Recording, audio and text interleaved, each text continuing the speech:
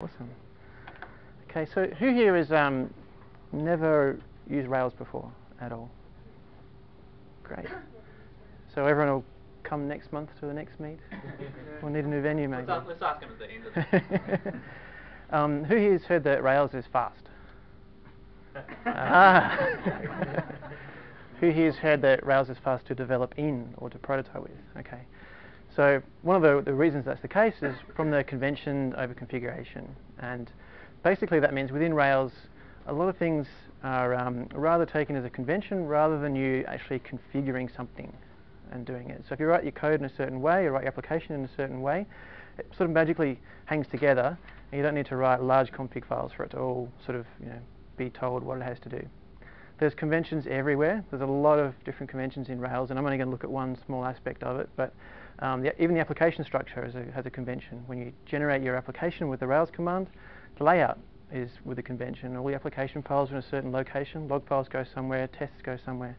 It's kind of cool because it means if you start on a new project, you know where to look for most things, unless someone's gone and changed things. Action View has a bunch of conventions with where templates are held and what their extensions are and so forth. I think someone's going to talk about them a bit later.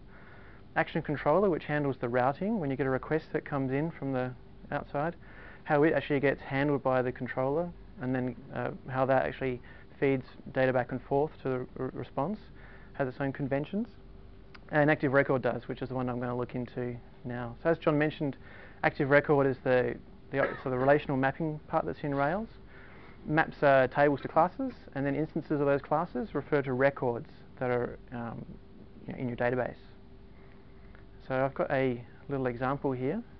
I grabbed this off the Hibernate web page and tutorial, and I tried to understand it, but I guess basically what we could see is it's mapping a class called person to a table called people, specifying a bunch of properties and the primary key. That's the same in a Rails model. Why? How does that work? Well, basically in Rails, one of the first conventions is that the table names are plural. So from here we specify the class being person. It knows to look for a table called people. And Rails actually knows, it doesn't have to stick an S on the end, it actually knows a lot of the English language conversions that plural of person is people, and sheep, there's one sheep, there's two sheep, not sheeps or something else. It knows all this stuff. You can actually add your own in there as well. So you need to know English too. Have to know English. Can add your own.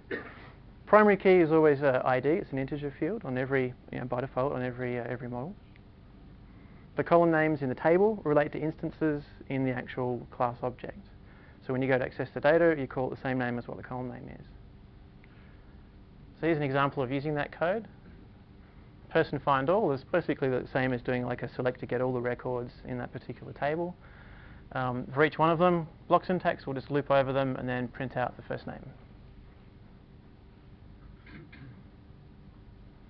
It is configurable in the sense that you can change it. If you've got a legacy environment where you need to interface to a database that has been established in a product and you need to be able to work with it, you can actually go in there and change these things. Okay, so you can go in and specify what the table name is going to be, or turn off the pluralization altogether and just live with the table name matching, or specify it completely.